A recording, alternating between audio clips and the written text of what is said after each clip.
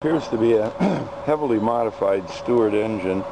We'll start it up with about 10 pounds of air here. Get that out of the way.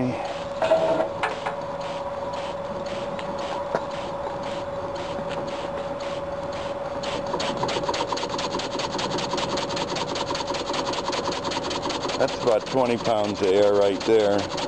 Runs like a sweetheart. And it'd be interesting if anybody knows anything about this engine or has ever seen one modified like this before. Take the air off. You notice the connecting rod looks like it's probably out of a small gas engine, as the crank may also be. It's got some pretty heavy duty pillow blocks, and it looks like somebody actually used it to do work with the V-belt on here. What's interesting is this linkage for the steam chest, and I've never seen anything like that, but the head casting in this appears to be Stuart, and I'm not sure what the rest is. And of course an elaborate oiler with a condensing tube to get water down in there. But if anybody has any ideas on this, please let me know. Take a look at the other side here.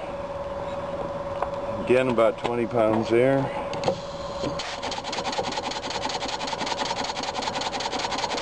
You can see it runs like a little sweetheart. It's got quite a bit of power.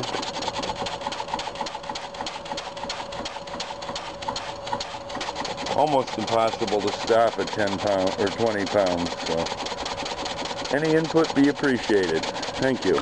A different view.